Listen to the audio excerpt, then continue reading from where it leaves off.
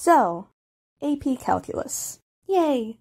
It may just already sound intimidating from just hearing those words, and it doesn't help either when you see something like this, or the countless of formulas and theorems without knowing what any of the concepts even mean.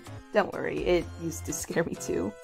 But, after managing to take the AP exam, I can confidently say to you, potential future AP Calculus student, that yes, the course is challenging at times, but it challenges you in a good way that improves your skills in math and being able to solve problems that can be easily applied to real-life situations, and it prepares you very well for many careers.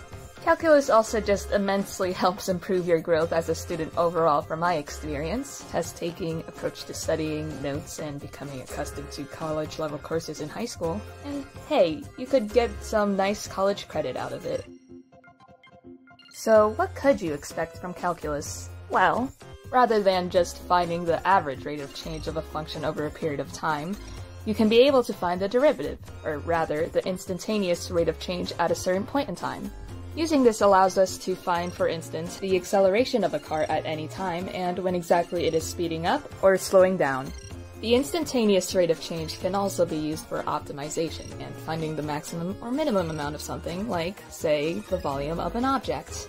Speaking of volume, you can even figure out the volume of more complicated three-dimensional shapes like this. Or you could also find the area under more smooth curves. Neat, right?